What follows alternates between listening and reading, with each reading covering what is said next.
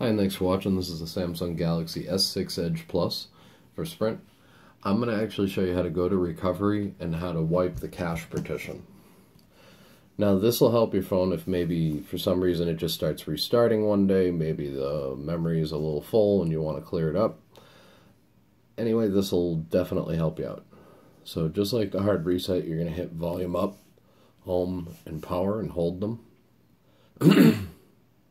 Once that's there, you can actually let go of power and keep holding volume up and home.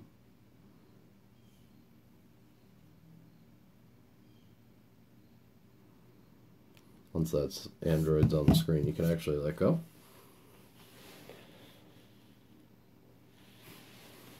And I know it does say installing system update when it does this. That's normal. It's not actually installing any kind of update right now. Maybe it would if it had one to do.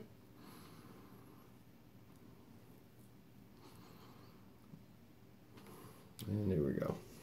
Now once you see the recovery screen, see up there it says Android System Recovery, you're going to actually hit the down volume to highlight Wipe Cache Partition. Then hit power. At the bottom it tells you that it wiped your cache.